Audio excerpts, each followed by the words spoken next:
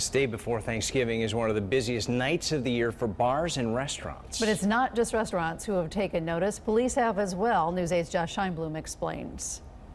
Parking lots across Connecticut are filling up fast as people head out to local bars to enjoy the day before Thanksgiving. However, police have a warning for anyone who's considering driving under the influence.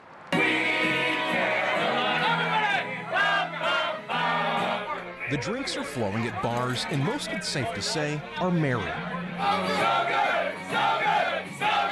The night before Thanksgiving is one of the most popular times of the year to head out for a cold adult beverage. Hanging out with all your friends and just having a good time, getting ready for the bird tomorrow.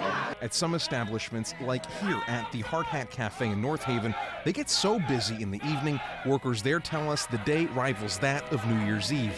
We just double up on staff and get ready to enjoy it with them. And with so many people indulging in alcohol, staff here say they're on the lookout for those who may be too inebriated to drive. Christine Wells is a bartender at Hard Hat. You know, you feed them, you give them water, you make sure that a friend or somebody that's out with them takes them home. It's really what it's all about, people looking after each other.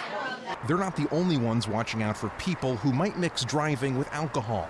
We are anticipating, of course, there will be some DUI arrests. Police across Connecticut are stepping up DUI enforcement. This was the scene earlier today in Hartford, where a checkpoint was set up in the area of Brainerd Road. But even if you're not planning on heading into the capital city, authorities say when in doubt, it's best to get someone else to drive if you think you've had too much to drink.